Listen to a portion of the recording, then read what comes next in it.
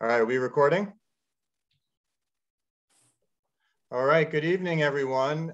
Thank you very much for participating in our second community forum on the K-8 strategic project and primary school building project. At first, before we get to our slides for this evening, I wanted just to offer everyone the opportunity to introduce themselves, who's on our webinar this evening and will be helping with the presentation. I'll start. I'm Jeff Bruno, Superintendent of Schools.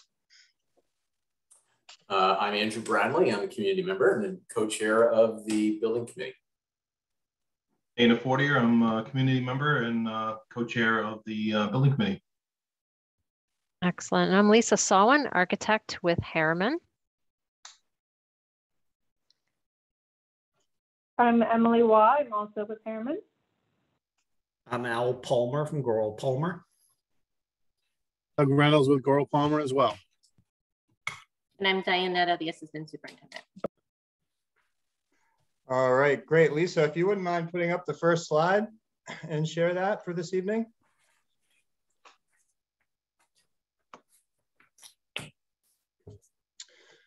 Okay, so again, this is our second community forum. Our first community forum was held on the 11th of May.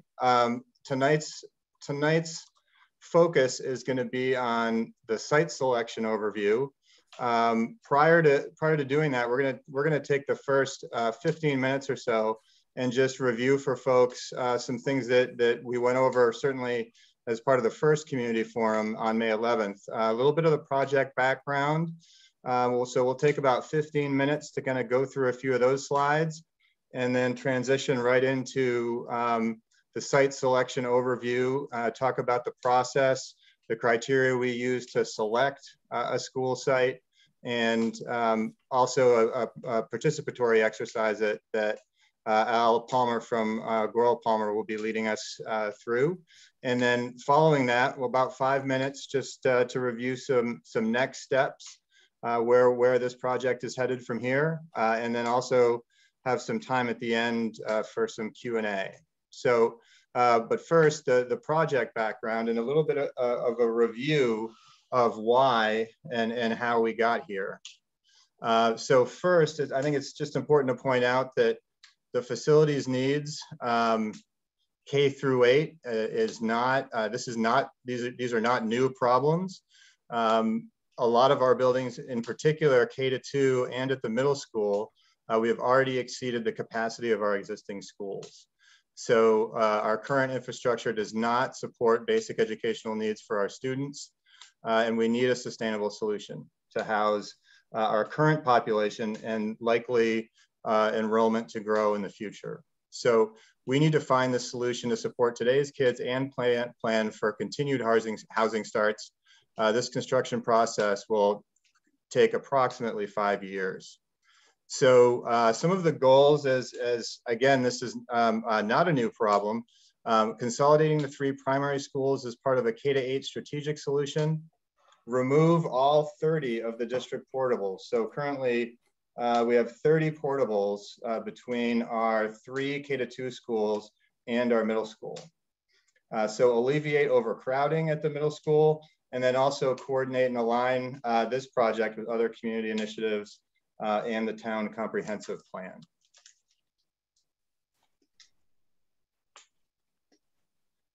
So a little more on the project background and focusing on the impact of doing nothing. So we will continue to face overcrowding in our schools, and in particular at our K-2 campus, we are simply out of room to add any more portables. So should we experience continued growth in enrollment, particularly at the K-2 level, there's just no more future room to add portable classrooms. Safety and security issues. 2 out of the 3 primary schools do not have a secure front entry vestibule. A lack of sufficient storage can lead to storage in hallways, which impacts egress. Students travel out of the building to access classrooms and portables at 8 corners. The site circulation is problematic. There's little separation between parent and bus drop-offs at multiple schools, and insufficient room to queue cars at arrival and drop off. In addition, a lot of the schools do not have sufficient security cameras. There are also inadequate or missing program spaces, and then energy inefficiency continues to be an issue, particularly at our smaller schools. And as a result of having 3 separate facilities, much higher operational costs due to the age of the buildings and then the small size of the facilities. You know, so therefore, the cost per square foot in particular at our K-2 schools are much higher than in particular our large Wentworth school for grades 3 through 5. So those are just some of the big bullets of possible impacts of not doing anything to address these issues. There are also many program inadequacies, as this slide kind of highlights. Having the combined cafeteria and gymnasium spaces at our small school really limits the use and function of our space, and then also impacts how we schedule our programs for our youngest learners. That combined space creates a lot of scheduling difficulties, and then it also cuts in on specialist times, in particular for art, music, and wellness and PE and gym. So the late and early lunches also impact the students' overall programming.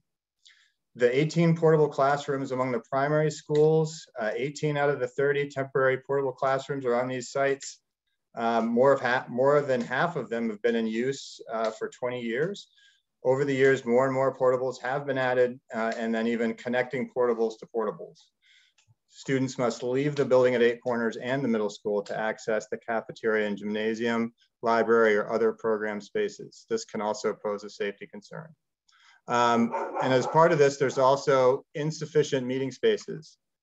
Small, if any, art and music rooms, and then inadequate space to address our special education needs for our students who need more personalized learning programs.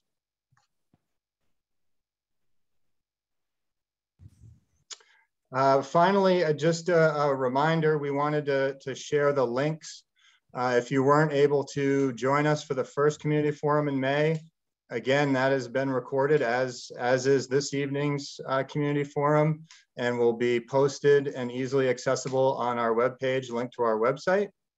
And then there's also a 2-pager, view the about handout, which kind of summarizes and reviews some of what I've just been talking about in the last couple of slides. So we wanted to share where and how you can learn more about the project.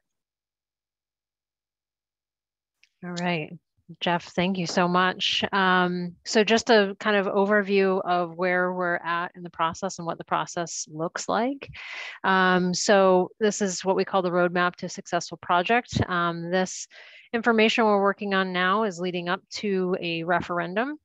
And really, a lot of this is above the yellow line is really the stakeholder engagement, community engagement, internal to the school, external in the greater community. You can see we've noted that we're at the second community forum. And just because there are 3 bubbles doesn't mean we'll just have 3 forums, but it indicates there'll be multiple community forums to keep everyone informed and involved in this process throughout. We really encourage everyone to be involved, reach out to everyone you know to get involved. This can only be a success if everyone is involved and is part of the process. You can see in the yellow, really the 3 major phases that go up to a referendum in the planning of the school, the programming of the school, and then coming up with a concept design that we then budget and put forth to voters. Parallel to that process is really what we're talking about tonight, and that's the site selection process. And it is just that, it's a process. And we're gonna go over what that process is, what the many steps are, and what information we'd love to hear from you to help us continue forth with that process. And with that, we're going to have Al Palmer and Doug Reynolds from Goral Palmer, who is consulting with the team on site selection, go over the process. And then we have some really great interactive activities for everyone to participate in. So I'll pass it over to you, Al. Thank you, Lisa. As Lisa indicated, Goral Palmer is assisting Harriman in the school department in evaluating sites. We're a civil engineering firm located in South Portland. We've worked in Scarborough since the founding of our firm in 1998. So we're very familiar with the land in the town of Scarborough, as well as the administrative process that will be required to get a site approved once one is selected. So we're going to start with an overview of the site selection process. And this outlines 5 different steps in that process, but there are sub parts of each item. And as you'll see under number 1, there's preliminary meetings. Under the blue, step B is partly part of the discussion tonight. So we've had introductory meetings with the building committee and establish the process for the review of alternative sites. We've also had the opportunity to discuss criteria with the building committee and to understand the importance of those criteria within the community. As I believe Lisa indicated, the site selection process is guided by the consultants, but it's not directed by the consultants, and it's not, the final decision is not made by the consulting team. The community really is the entity, and the building committee and the school board are the entities that will determine what is the optimum site for the proposed school. There is typically no ideal site. We'll find a handful of sites that appear to be the most optimal, and they'll all have varying criteria and factors that will be evaluated against each other to determine the site to move forward with. So our role in that of Harriman is to assist those entities in guiding the process. But really, it is the community's decision where this school should be constructed. So as part of those preliminary meetings, one of the items is the weighting of the criteria and what is most important to Scarborough. We will evaluate each site based upon a list of different factors, but we need to hear what is the most important to each of you. As noted on the slide, step 2 is data collection. That is a combination of GIS, which is basically just previously mapped information that's available either through the town of Scarborough, the state of Maine, or other agencies. In addition, we have the ability to obtain local data, such as from the Portland Water District and the Scarborough Sanitary District, Maine Department of Transportation, as well as field observations. Doug and I have practiced for in excess of 30 years within the area, and we know a lot of the alternative sites that would be considered for this facility, as well as some of the currently underdeveloped site. And then the other item, which is again part of this meeting, is the community can identify sites or identify constraints on potential sites, and that is something that is valuable for us. That anecdotal information can fill in some of the gaps of what may be mapped data. So then there's basically a 3-step process where the screening of the sites will narrow down and ultimately lead to a short handful of sites. Under the tier 1 screening, that will be dozens of sites. I would anticipate we would be in the 40 to 40 plus sites that would be considered. And we'll be looking at those sites on kind of a macro criteria. What is the overall area? What is the length to width ratio? Is it on utilities? Those factors to allow us to do a rapid assessment and to narrow the list of sites down. We would be meeting with the building committee to review those findings and then develop the tier 2 list. Under the tier 2 screening, we'll probably be in the 1 to 2 dozen sites. That may result in a field review of each parcel, looking at more distinct criteria and a higher level of degree, but also potentially doing a bubble diagram we know that there are certain components for this project that are going to be necessary. There'll be an overall building envelope. There'll be parking envelope. There'll be a parent drop-off, a bus drop-off, play area, stormwater management. Those items all together are in the 25 plus acre range.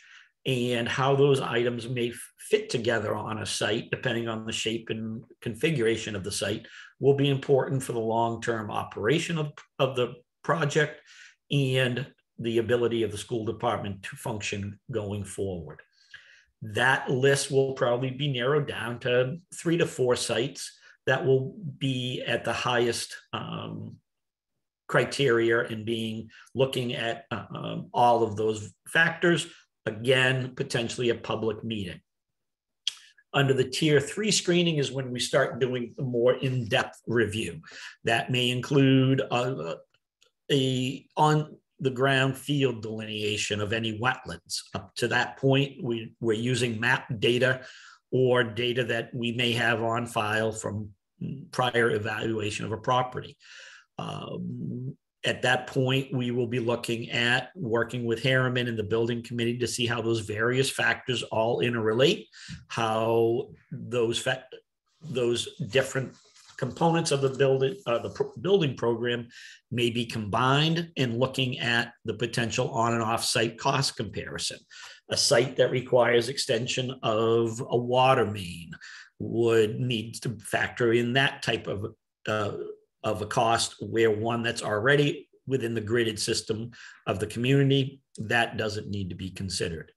We would then again be meeting with the building committee and potentially the school board members to narrow the list further down, and then a public meeting to review those findings with the greater community.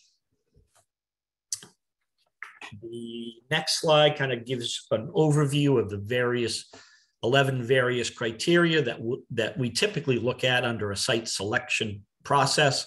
As you can see on the left-hand side, they range from safety, environment, location, topography, utilities, traffic, public services, cost availability, community involvement, and local criteria. The list is not intended to be in any particular order. And not necessarily reflecting any specific weighting. Those could easily be A through whatever the 11th letter of the alphabet is. So I know I was trying to do it in my head. So from safety standpoint, some of these are items that we've developed based on working in other communities, and they may or may not be applicable to the town of Scarborough. But a feature that could disqualify a site might be being located within 1,500 feet of a railroad track, proximity to a high accident location that can't be mitigated or improved upon. There's significant concerns in some communities relative to being in close proximity to either high voltage power lines or gas lines, as well as is the site known to have any specific contaminants within the soil because of past use. Another item that can be a significant factor is the 100-year floodplain proximity. Obviously, with items such as sea level rise, this facility wants to have a design life that reflects the community's investment, and we need to make sure that it's properly cited. The environment. These are desirable features, and I'm not going to read them all. And there's always a degree when you start to look at these items. A wetland, typically within the state of Maine, 1/3 of every site is a wetland. So a wetland in and of itself would not disqualify a site from consideration. But if a site had 40 to 50% wetlands and it's highly fragmented so that the upland areas are not contiguous, that could disqualify a site. In addition, under the DEP criteria, there are significant wetlands. Those may be within close proximity to a stream, a coastal wetland, or other features. In addition, there are features within wetlands called vernal pools. Those vernal pools are amphibian breeding habitat and require additional evaluation. Depending on the level of activity within a vernal pool, it can be deemed significant, and that can result in need to provide buffer areas. So again, we're looking at sites from these criteria to judge their relative merit compared to others. With respect to location and future expansion, there are certain things that you'd like to see. Are there opportunities for students to walk to the school? And is it in a safe walking area? Is it within a designated growth area of the comprehensive plan? And are there existing or future adjacent land uses that may not be desirable from a school standpoint? One of the significant factors that likely will guide this process will be the geographic size of the community and how do we locate a site to minimize student travel distance. Scarborough, from a geographic standpoint, is one of the larger southern Maine communities. And when you look at the outlying areas, trying to locate a site so that the busing routes are manageable will be a significant factor. In addition to indoor learning, we also would like to have the opportunity to have some outdoor learning spaces. Those ideally would be upland areas where you could have opportunities for outdoor classrooms, learning experiences, and other factors. Where could we locate a site? Can we locate a site that has co-location benefits, such as a library, other community services that the population could benefit from? Soils and topography, as most of you know, okay. There's a couple on location. Yep, there's a couple. And again, not every site is going to have the opportunity to be a maximum of any of these specific criteria. But is there an opportunity for a favorable orientation for the building for wind and natural light? Does the site have an opportunity to have a southern exposure for the main entrance, or will it have to be on a northern exposure? We've done schools with northern exposures. It just is a fact that we have to incorporate certain aspects into the design. What is the opportunity for solar orientation? The Department of Education establishes overall net acreage for each level of education within the state of Maine. For an elementary school, it is 20 acres, quote, minimum area plus one additional acre for each 100 students. So a 25 to 32 acre site would likely be what would be necessary. But we also want to have a nice length to width ratio. We can't have a flag lot that's long and skinny. Rectangulars and square are better from a siting standpoint, and being able to have the bus drop off, the parent drop off, integrate well with the building. Is there an opportunity to have a primary and a secondary access to the existing road system? Where is the site located relative to emergency response vehicles? And are there opportunities for enhanced pedestrian opportunities to and from the site? And how do we connect to those existing facilities? The next slide.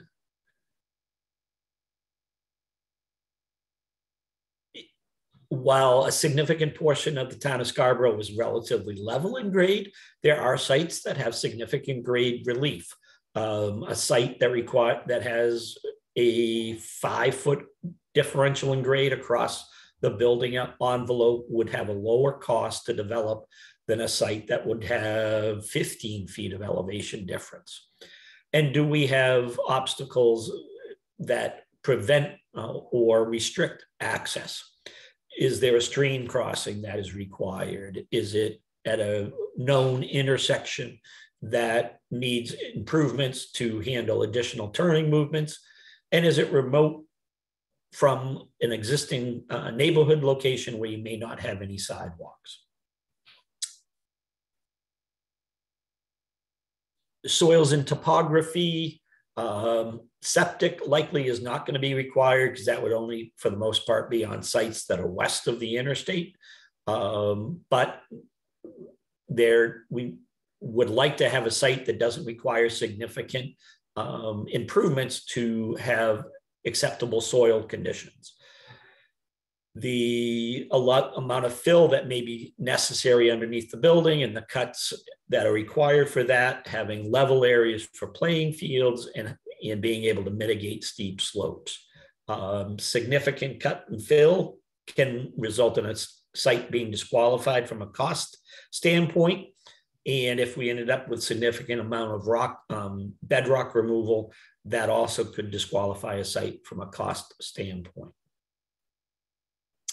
From a utility standpoint, you can see some of the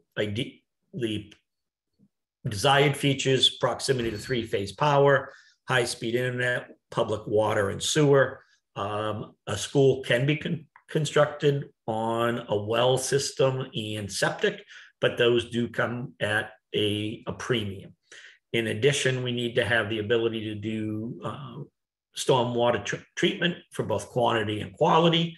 If there's land area to do that at grade, that will be at a lesser cost than if a site is significantly constrained and we need to put those improvements underneath a parking area or another hard surface. This map, which is a little bit hard to see at this scale, shows the public water and sewer within the town. As you can see, the sewer is depicted in green, the water is in blue. And one of the striking things is basically all of those utilities, for the most part, end at the interstate. The interstate basically bisects the town, and though there has not been significant extension of those public utilities across the interstate. That is not uncommon in the state. Most of the communities along the interstate, the public utilities are all on the eastern side of the interstate. Traffic. Obviously, traffic is a significant concern within the town of Scarborough. And making sure that we have adequate site distance, that there's opportunities for pedestrian and bicycle access. Is there sufficient right-of-way for turning lanes? Is the site proximate to the population centroid? And is it proximate to the school population centroid? Lisa, if you could go back one slide. If you could point out the centroid.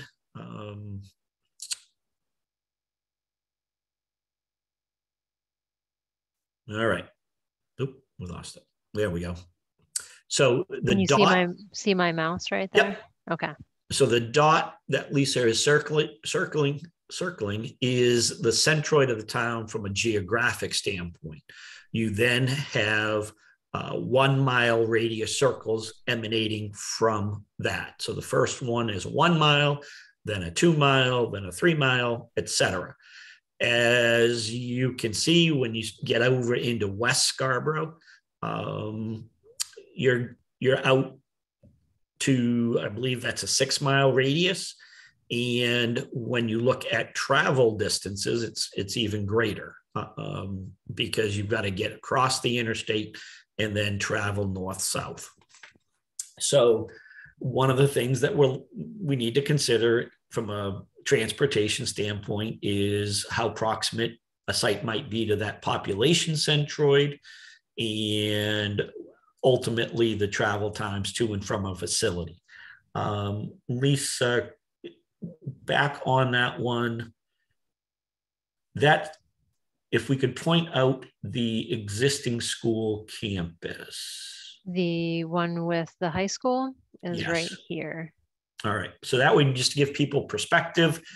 Your high school is there, so the geographic centroid is just below, I believe that's Haggis Parkway, and kind of southwest of Haggis Parkway.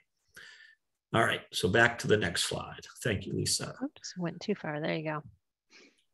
So again, from a traffic standpoint, there are items that can disqualify a site.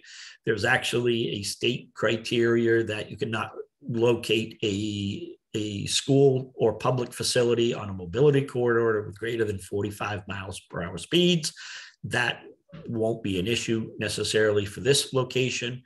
But one of the items that we have to consider are high accident locations, availability of any limitations on busing, as well as factors such as truck traffic and adjacent driveways.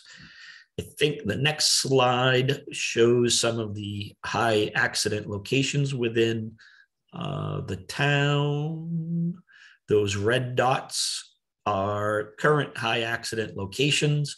The segments or the short red lines are segments of roadways that have high accident, meet the definition of the DOT high accident locations, and those can be mitigated by either the DOT or as part of a project. So it doesn't necessarily preclude it, a site, but it is something that we need to consider, and whether there is potential mitigation to address those high accident locations.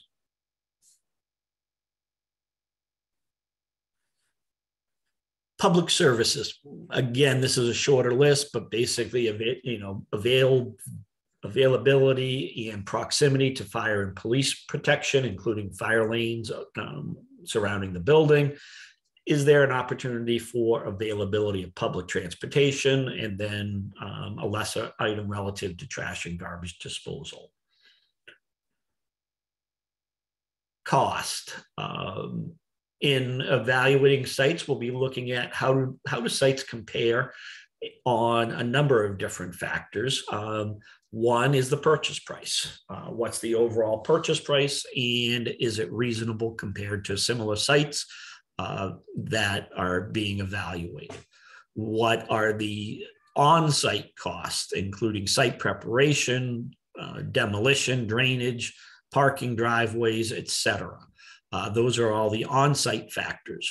It is not out of the ordinary that because of some of the soil conditions within the town, we could be looking at doing some site improvements to allow, from a soil standpoint, for a building on a site, and therefore we'd have to include that.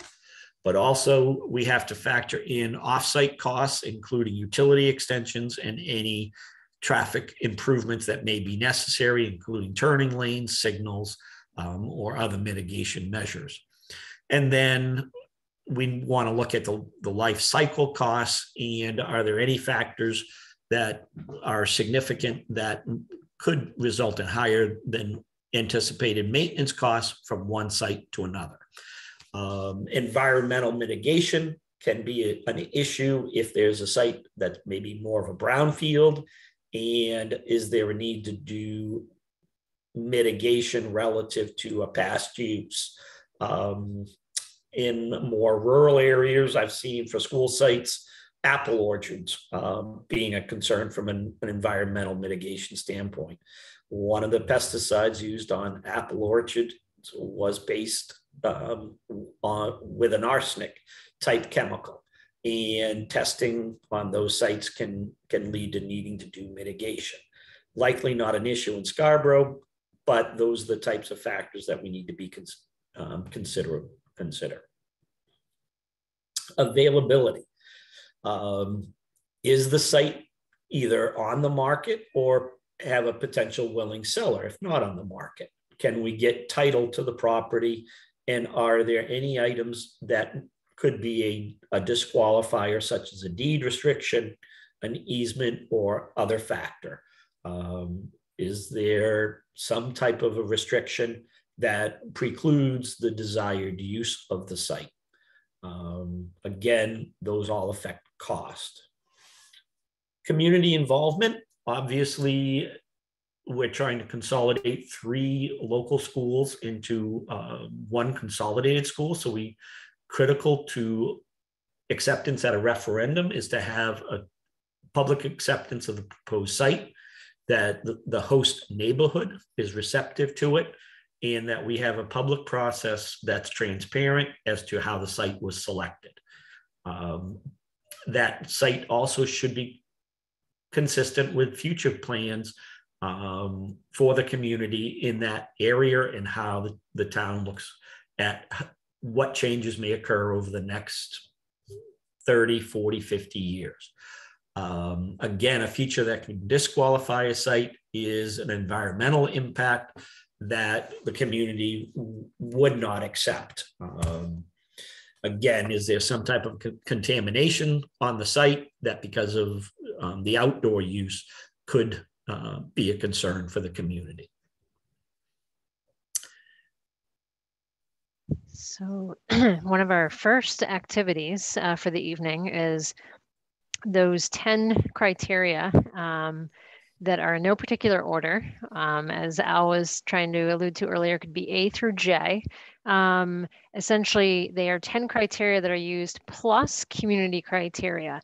And we're going to ask you in a little bit about community specific criteria, but we'd really like to hear from the participants tonight in regards to the 10 criteria that Al just went over with all of us. How would you prioritize those 10 criteria? And in a minute here, we're going to change to a slide that will provide you a web link, as well as a code that you can go to be able to access the poll, and we will be able to start to see some of those results live. So on this slide, you'll see the code up at the top.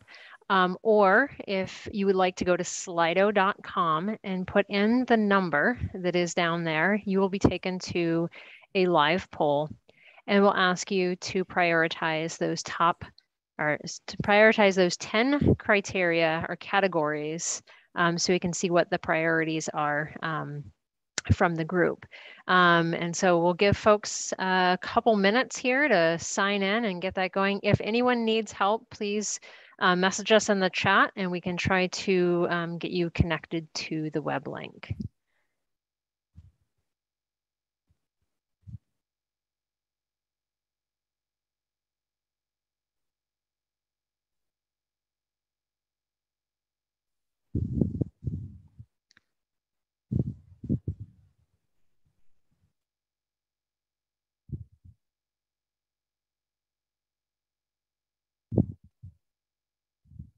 There we go.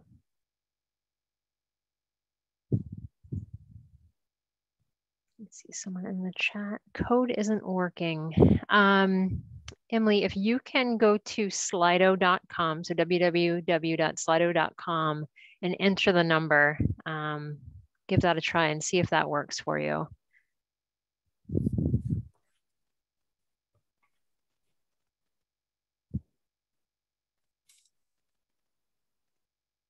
And if it doesn't, let us know. We'll try to see if we can find a workaround.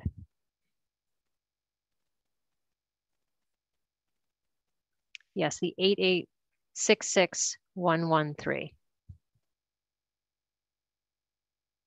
Great. Thank you, Todd, for letting us know it worked for you.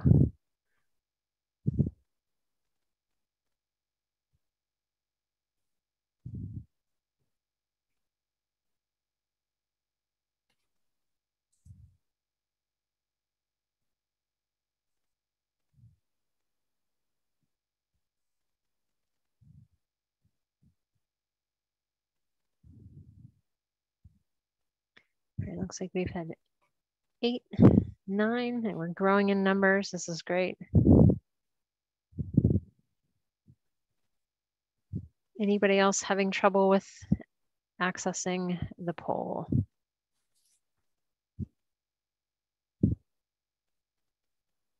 I don't think you have to put a space in. Emily, try it without the space and see if that works.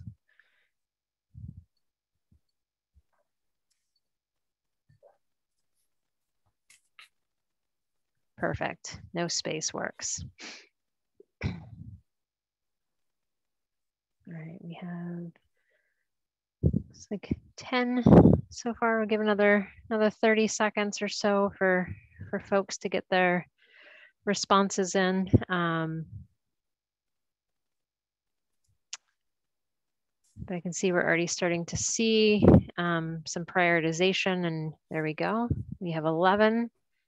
So, oops, just switched to the slide. Sorry about that. My mouse is a little finicky tonight.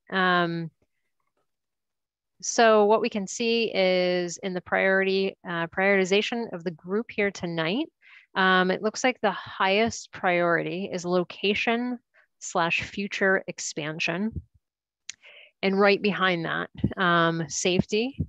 And then shortly behind that, traffic, transportation, and safety. I think it's clear from this group that those are the top 3 priorities, and the next 3 or 4 kind of clustered together here a little bit.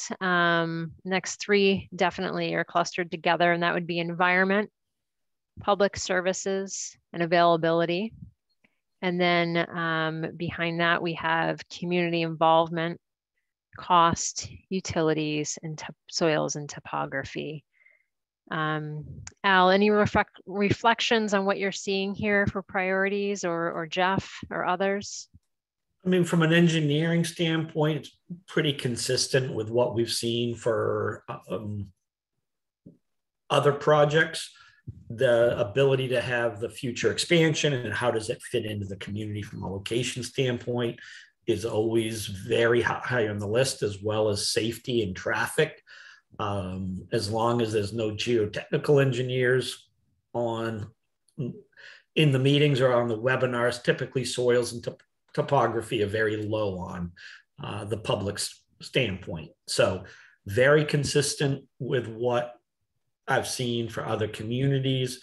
Interesting a little bit to see the bands, and that's really what we're looking at, is those bands. As Lisa said, 1, 2, and 3 are pretty much grouped together.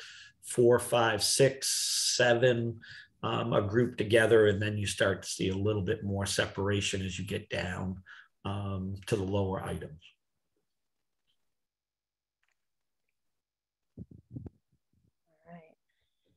Any comments from the participants or the panel before we move on to the next question?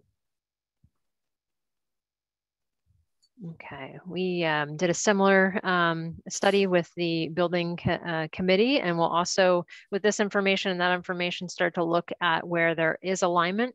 If there is any misalignment, we'll look at where that is and be able to come up with a shared priority list. So this is great. Thank you guys for the feedback on this. The next one we're going to look at are what additional community criteria do you feel is important to prioritize? So we'll do another Slido poll here. And it's more of an open-ended response. So what are those items that you want to share with the design team and the committee and the community that are those community criteria that need to be, feel are important to prioritize? So on this one, you can go to the Slido poll as well. Looks like folks have started to find it already, which is great. And again, if any help is needed, please engage us in the chat below.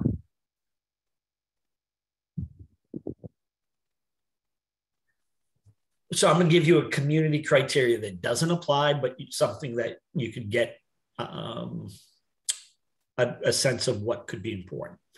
If there was a landmark within the town that you wanted to have a school be within walking distance of, that could be a community criteria. So location, the one that shows up right now is that sounds like they have separate wings so that the school could be broken down in size to feel like individual communities. Absolutely. Yeah. Another one we've seen in some other communities, if there's a certain area in town, I think we've pointed out the centroid and the center of Scarborough, sometimes there's, to your point, a landmark that is important that they want to be near. They sometimes will say within a mile radius or within a 2-mile radius of that important landmark or area. Or adjacencies to fields or other community items.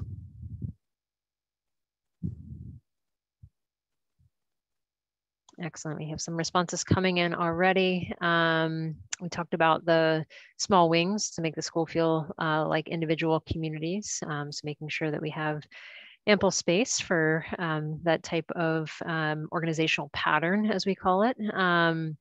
Space to make access to green spaces easy. So adjacency to that green space and make it easy, I imagine, for both during school and after school and student access. Green space outside for flexible learning.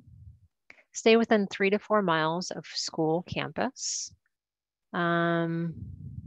Aesthetics of structure and landscaping. Centralized location. Cell phone service. I've heard nightmares of the current middle and high school not having service on site.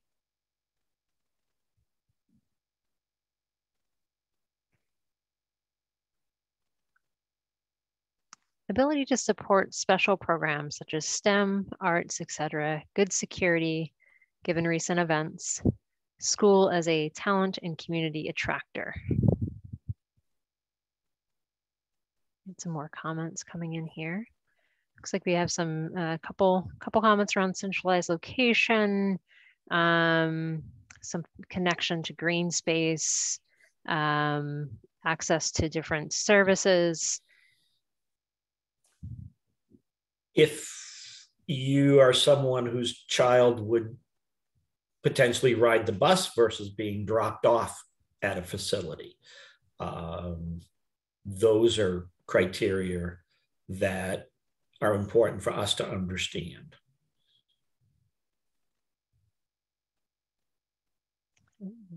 Very much in alignment with the comment that just came in. Located in a place to keep travel to and from the school from being hard for some, but easy for others.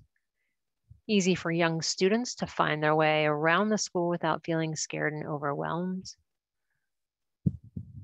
A couple comments in regards to the building itself, but that does impact site selection in regards to the footprint and the layout.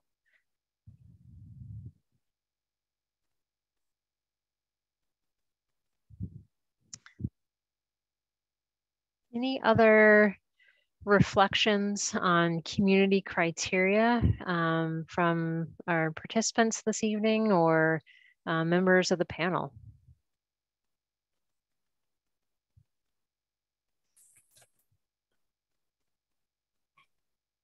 All right.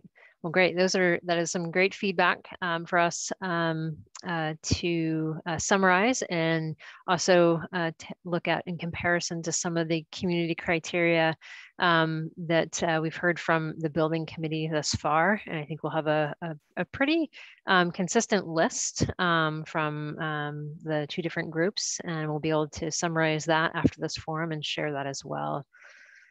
So next, we are going to queue up another engagement exercise here. And Al, you want to tell us a little bit about the map that we're looking at? All right. So hopefully there's nobody that's color challenged in looking at this map. What this map is the representation of the town. The turnpike is going north-south and is basically at about the 3rd point coming in from Plan West. What we did was we color-coded various size parcels so that you can see the relative size of those parcels. As we indicated earlier, we need approximately 25 to 30 acres of usable area for the proposed building program. Dark green sites on this map are basically conserved lands. The large green block that you see in the center is the Scarborough Marsh. But there are a number of conserved parcels throughout the town. They're in that dark green shade. They could be open space that was done as part of a subdivision. They could be parcels owned by the land trust, or there are a few parcels owned by Department of Inland Fisheries or other state agencies.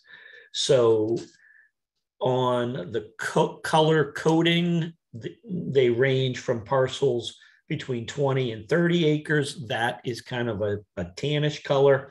30 to 40 acres is more orangish. 40 to 50 is a kind of a light red. A purple is between 50 and 70. I'll call it lighter blue is 75 to 150. And then a darker blue is 150, over 150 acres. Within the central portion of the drawing, Lisa, if you could point out where the Scarborough Downs site is, that's probably a landmark that everybody knows. Yep, that's the dark or darker blue one. That is the Scarborough Downs campus. You can see there's stars for the individual schools. So the blue star is the intermediate school. You should play a little bit of Where's Waldo. You can see the 3 elementary schools. So you may want to point out. This is Pleasant Hill. Pleasant Hill. You've got 8 Corners, and then you've got Blue I think Point. I was just showing Blue Point. Blue Point is down here. And we have 8 Corners up here. Up and there. then right where we were showing the intermediate, you have the high school and the middle school as well. So you've got those landmarks that are on this as well. In the centroid, the geographic centroid is again just below the Scarborough Downs parcel, kind of on the other side of Haggis Parkway, or Haggis Parkway. I always mispronounce that. Perfect. All right, great. Thank you for that overview. Oh, that's incredibly helpful. The next question we have for everybody this evening is, we're still collecting the data and everything on different sites, but generally want to understand from everybody in this group which grid square, and as you can see, we've kind of broken this map into different squares, represents the general area in which you would like to see the new primary school. And so the way to read this graphic is across the top, you have A through G. So columns A through G, and down the sides, you have rows 1 through 4. And so looking at the map, it is divided into different cells. So let's say that I wanted to see a school in this, just picking a random square, this one right here, it would be F2. So that's F2 here. On the next slide, you'll see a poll for another Slido poll asking to select the grid square that represents the general area in which you would like to see the new primary school. Again, general, so not necessarily site specific, but general area.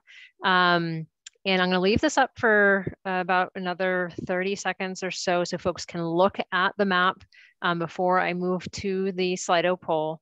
And then I'm going to move to the Slido poll, and I can move back to this map so folks can see it, because you will not see it in the poll itself. So I'll leave it up here for a little bit while longer. And just again, a reminder that this is the school campus here. You have Pleasant Hill here. We have Blue Point down here. We have 8 Corners up here. And then this is the center of Scarborough. So you can see the shading of the various parcels that are kind of muted. So you can see kind of the approximate distribution of the larger properties within each grid square. As an example, G4 is the Prouts Neck community, and you can see there's only one parcel that's in that area, and it's conservation. So you can also get an idea of not just the geographic location of each grid square compared to the centroid and the campus, but you can also see how many potential sites there are within each grid square. Perfect. All right, I'm going to jump over to the poll. And so here is the next Slido question for this evening. I'll wait till I see a couple folks active in here, make sure folks are able to access it, and then we'll move back to the map so that everyone can look. Perfect. All right, so we see folks are in there. I'm gonna move back to the map. If folks need me to move into the poll again, just let me know down in the chat.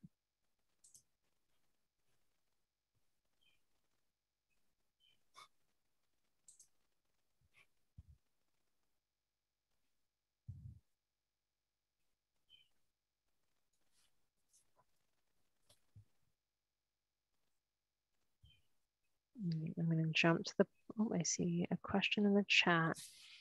I can move back to the poll, yes. There you go.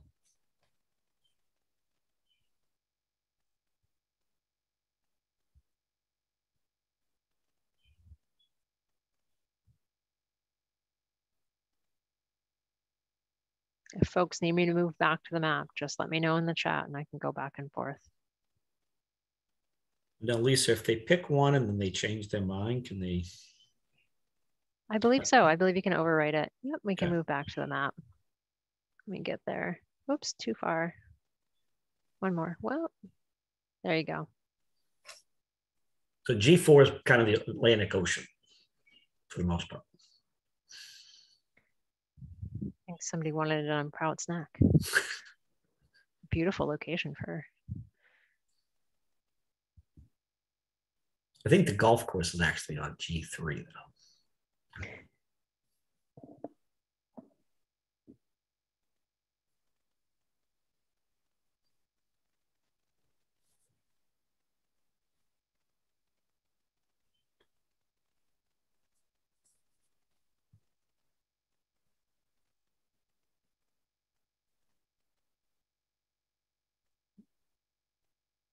We'll flip back to the poll for a minute and let me know if folks need to go back to the map.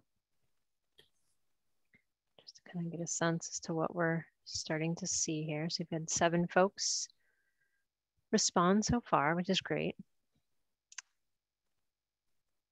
I believe the respondent for G4 would like to change it to D2. I don't know, Emily Wall, if you're able to modify that or. I don't know how to do it on the fly, but when we compile everything, We'll make note of that. I'll make note of it, yes. Perfect. All right, 11 responses. I think outside the panelists, that makes up most of our participants for this evening. So excellent. So we have had 11 folks respond. There's a clear majority. There are an alignment looking for the general area to be in the D2 cell or square, and we'll go back to that in a second. It looks like we have multiple folks that would like to see C2, and then looks like maybe 1 or 2 for E3 and G4. So a clear majority for D2, C2, E3, and G4 are behind that. I'm sorry, G4 was supposed to be at D2. So looks like another percentage increase for D2. Let's go back and look at D2, C2, and E3. If my mouse will let us go back. Here, oops, too far. Okay, so D2 is this area right here. So pretty close, right on the center here, north of the center, adjacent to the existing campus with the intermediate, middle, and high school, and with some relatively large parcels in that area. As Al noted, this is where the Scarborough Downs site is located, as well as others. Al, do you want to talk a little bit about D2, and then we can move on to the next highest cell? Yep, D2 looks to be about 70 to 80% east of the interstate. The largest available, or not available, but the largest parcel is the Scarborough Downs site. There are several other parcels in close proximity to Higas Parkway that are within that area, predominantly not heavily developed as existing residential neighborhoods, more commercial neighborhoods, but also including what I believe is the end of Enterprise Business Park. I think that's one of the sites. Right. Yep, that's Enterprise Business Park. Then there's 3 parcels that I believe are along Higas Parkway. But the Downs is the largest land mass within that grid. Mm-hmm. And then I think Next it was C2. C2, which is right next door. Right next door, but is actually west of the interstate. The largest parcel, I believe, would be the existing Beach Ridge Speedway. And that, I believe, is in C2. That is interesting in that that one is currently in front of the planning board for a potential project. But I believe C2, the largest single parcel, would be the Beach Ridge Speedway. Excellent. And the other one that had some interest is E3. So let's go back up to E. So going down to E and 3, which is this square right here. Yep. So E3, a portion of E3 is the conserved land. There's along the northerly part of E3, and this is where it gets a little hard because you could vote for E2 or E3. The Willowdale Golf Course is right along that border. Basically, the front 9, I think, is in E3, and the back 9 is split between E2 and E3. Excellent. And as noted in the chat, there was one for G4, but was later changed to D2. So kind of right on these 3 is what we're seeing as potential or general areas in which we'd like to see the primary school. So all of them are fairly close to the center here. Each of those is within the 3-mile encompassed in the 3-mile ring from the center.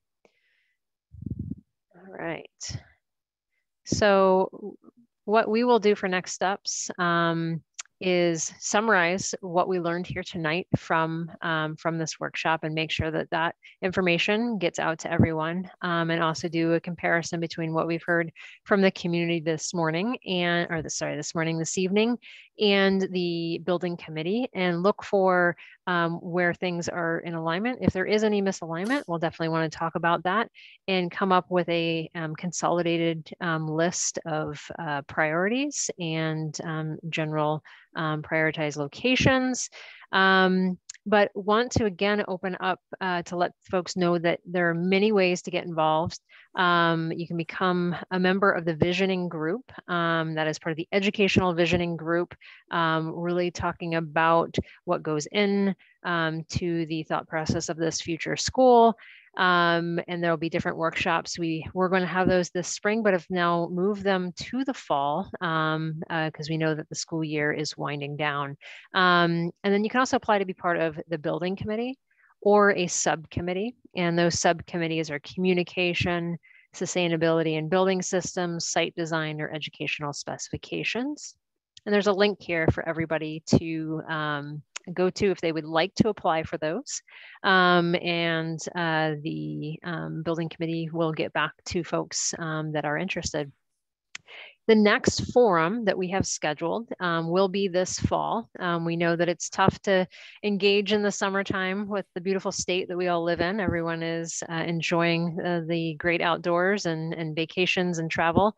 So the next time we will have a forum will be in September, October. And we invite you all to be part of that. That will be where we start to talk about crafting the design statement, really the vision for the building project. And so a great educational session on 21st century best practices and future ready schools, as well as an interactive process on really defining the essence of the new school. So look for dates on that.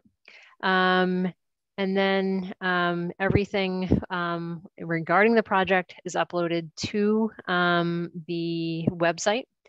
So if you have any questions, you can access it there. And we're in the process of putting together a frequently asked question list as well. And so I'm going to pass it back to Jeff for Q&A. And I'll stop sharing so we can see everyone. There you go. All right, great. Well, for the folks who have been able to participate and listen in to our presentation this evening, just wanted to provide an opportunity either to type in the chat any questions that any of us here on as a panelist can address.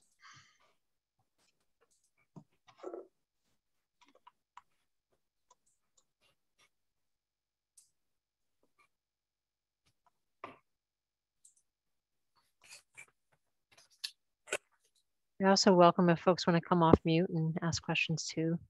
Please do.